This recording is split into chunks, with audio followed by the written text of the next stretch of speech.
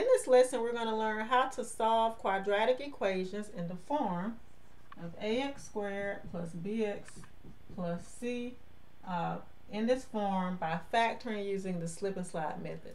So basically all of our equations will have a number other than 1 in front of our x squared term. And I'm going to solve by factoring using the slip and slide method. If you're not familiar with how to factor using that method, check out my video factoring in this form using the slip and slide method, and I actually linked that video in the bio section of this video if you need to review. But I'm going to use the same method called the slip and slide method. The only added piece is that I'm going to at the end use a zero product property, and you'll see what I'm talking about when I actually get to that part of the problem. Alright, so let's go ahead and get started. So the first thing you want to always do is make sure all of your terms are on one side and your equation is set equal to 0. So as you can see here, we have a positive 3. To move it to the other side here, I'm going to subtract it. So you always use inverse operations. Alright, and I'm left with 2x squared plus 5x minus 3 equals 0. I could not combine that -3 with anything over here because it is not a like term. That 3 is my constant, meaning it does not have a variable. This has an x and this has an x squared. So I have to leave everything separate because none of them are like terms. So now this is in standard form. I have my x squared, I have my x, and I have my constant. Alright, so now to factor using the slip and slide method, the first thing you want to do is slip this first term to the last term and multiply it. So 2 times -3 is -6. So I want to rewrite this as x squared plus 5x minus 6 is equal to 0. So don't worry about this piece for now, just look at my terms here. So I slip the first term to the end, multiply it by my last term, and I just bring down my x squared. Next, I factor this. So if it doesn't have a number other than 1 in front of your x squared term, it's easy to factor. You just find 2 factors of c that equal b. So -6 is c, my b is 5. So what are factors of -6 that equal 5 or have a sum of 5? So factors of -6, but when I add them together, I get 5. And those factors are, let's see, 6 and -1, right? If I multiply 6 times -1, I do get -6. But if I add 6 and -1, I do get 5. All right, so my 2 factors are 6 and -1. So my 2 binomials will be x plus 6 because that's a positive 6, and x minus 1. All right. Now the next thing I want to do is divide what I slip to the end. So whatever number you slip to the end, or whatever your coefficient was for your x squared term or your a, I slip that 2 to the end. I want to divide it by my factors.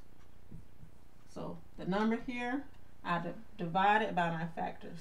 All right. And then if I can reduce, I want to reduce it. So 6 divided by 2 does reduce to 3. So I could reduce that.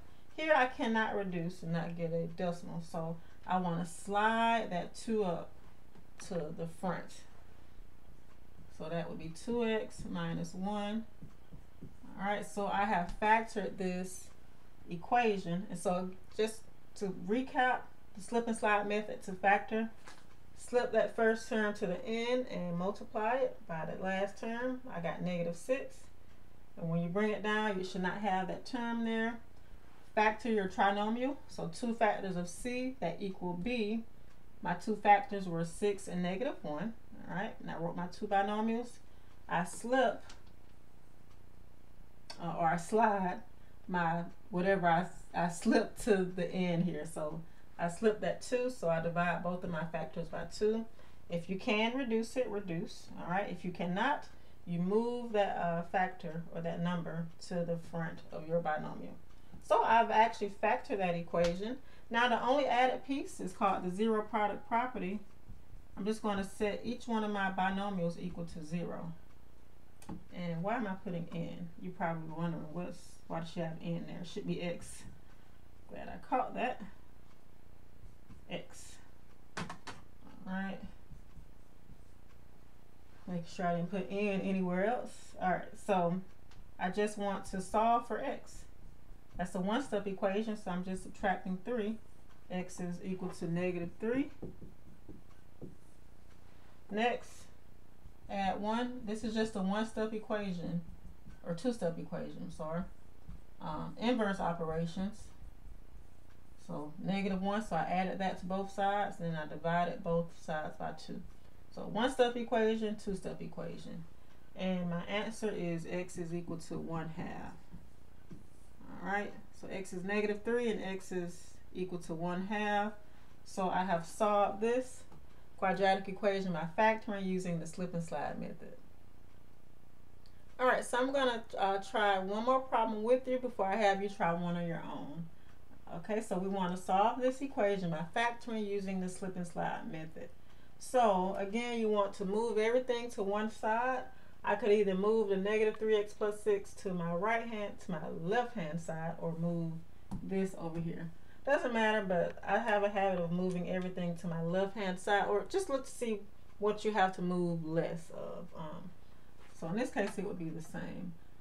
So I have a 3x squared that is negative. I'm going to add it to the 3x squared over here because that is my like term, right? They both have an x squared.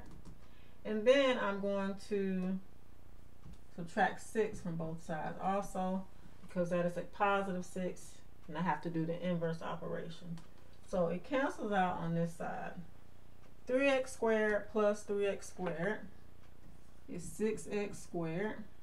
I bring down a -5x because that -6 is not a like term. It does not have an x. So I just bring down that -6 on its own. Alright, so you can only combine your like terms, meaning they have the same variable and the same exponent. Alright, so here I could combine it because it had the x squared. Over here I could not because this was a constant. Alright, so the first thing I want to do is slip this first number or first coefficient to the end. So slip my first term to the last and multiply that. That's going to be x squared, because I just bring down my x squared, minus 5x. 6 times -6 is -36. Alright, now I want to factor this, my two binomials. So factors of -36 that equal -5. And again, if you could do it in your head, that's fine, but I'm just doing a t-chart just to show you how to get the factors. So factors of -36, but when I add them, I get -5. 6 and 6, that will not work. 9 and 4. So if I use 9 and 4, right? One of them has to be negative because I want a -36. The 9 should be negative because when I add it, I want a -5. So -9 times 4 is -36, but when I add it, I do get -5, so my 9 would have to be negative because I want the -5. So my factors are -9. And I keep wanting to use n for some reason, I don't know why. So x minus 9 and x plus 4. And I could flip these numbers, it does not matter. Just bringing down my 0 until the end. And then I want to slide what I use to slip. So I slip the 6. I want to divide that by 6, or divide my factors by 6. So whatever number you move to the end, that is what you want to divide by. Okay. I can reduce it. I'm not going to get a whole number right here, but I can reduce. 9 over 6 reduces to 3 over 2. And 4 over 6 reduces to 2/3. So I want to slip my number here, or slide it to the front, rather. I get the slip and slide piece mixed up. So move that 2 to the front. So 2x minus 3. Move that 3 to the front. 3x plus 2. So whatever your denominator is, move that to the front. All right. And if you happen to forget to reduce the fraction, you still should get the same thing. It's just that when you get your final answer, when you write your two equations, you're going to have to reduce. But it's always easier to go ahead and reduce first. All right, so setting this part equal to 0, I'm actually going to write it over here. So 2x minus 3 is equal to 0. And so that'll be plus 3. 2x is equal to 3 divided by 2. So my first one is x is positive 3 over 2, right? And then I'm going to actually write it here. So 3x plus 2 is equal to 0. Subtract 2. Again, this is just a two-step equation. Nothing new. Divide by 3. So x is equal to negative 2/3. A lot of the same numbers, so make sure we're careful with that. So here I added 3 divided by 2, so that's positive 3 over 2. Here I had to subtract 2 and divide by 3, so x is negative 2/3. All right, so we've solved this problem by factoring using the slip and slide method. And so now let's try one on your own. All right, so I have this problem here that I would like for you to try on your own. Remember to move everything to one side to combine your like terms, but go ahead and just pause the video and try this problem on your own. All right, so you should have gotten n is equal to negative 6/5 and n is equal to negative 2. Hopefully you got the problem correct. If you did not get it correct, maybe pause the video here and analyze my work here a little bit more.